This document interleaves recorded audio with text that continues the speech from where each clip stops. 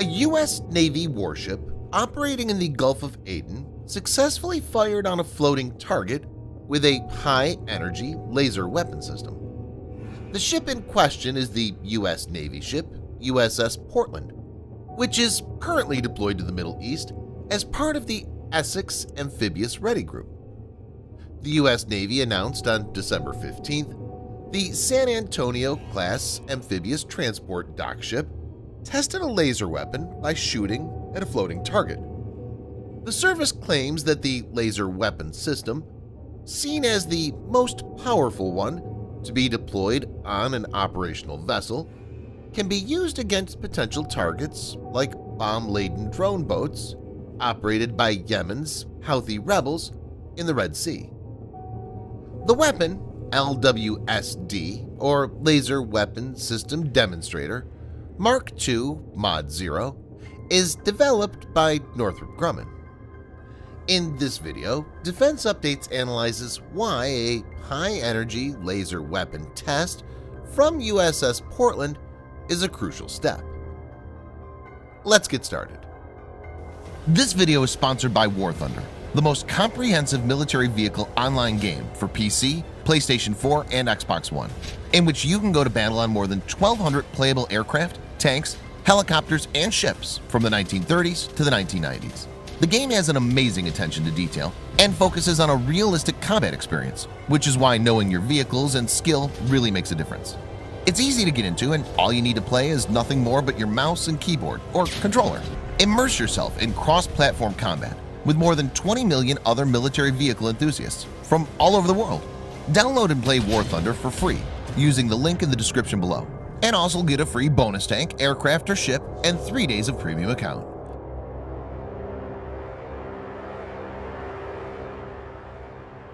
According to the U.S. Navy's Middle East-based 5th Fleet, Portland's laser weapon engaged the training target during the course of the demonstration. It did not specify the extent of damage incurred by the target or if it was destroyed as a result of the firing.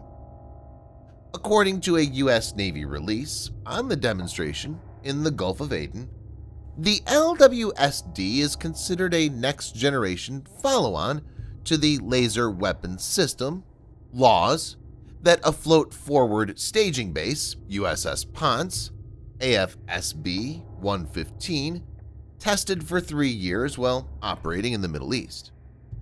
The release said, "The region's geography, climate, and strategic importance offer a unique environment for technology innovation."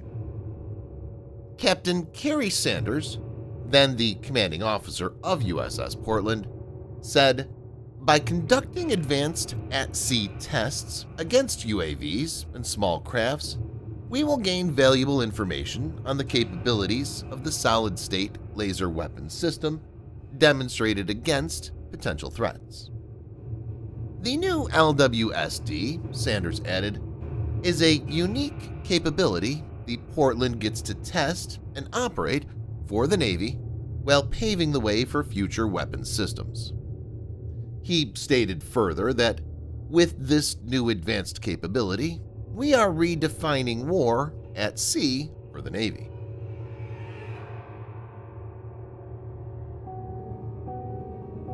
The weapon is developed for the U.S. Navy as part of the Solid-State Laser Technology Maturation (SSLTM) program and is a 150 kilowatt class laser weapon.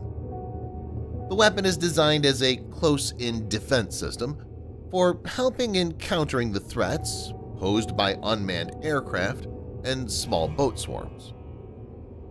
LWSD Mark II Mod 0 was received by the USS Portland in late 2019. It was first tested by the vessel in May 2020 to shoot down a small drone in the Pacific Ocean.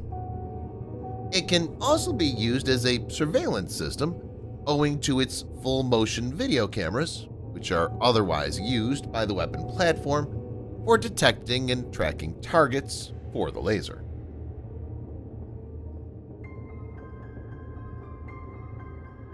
Lasers are silent and invisible, and the speed of light enables them to hit their targets almost instantaneously.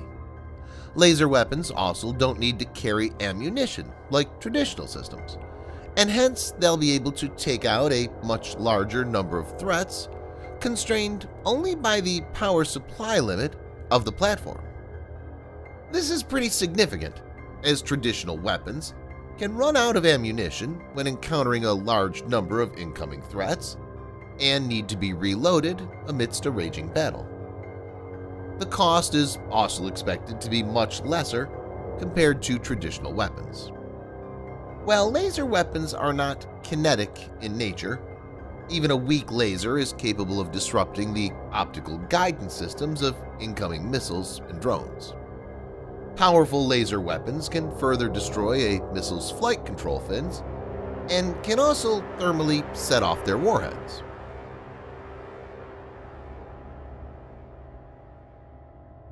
Laser technology is still relatively new, and scientists and engineers are working round the clock to master it. There are many challenges when it comes to using the laser for combat usages.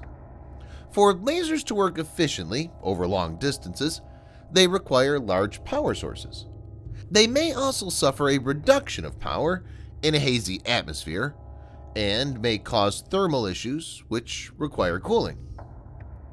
Some of the issues have been sorted to an extent, but more need to be taken care of.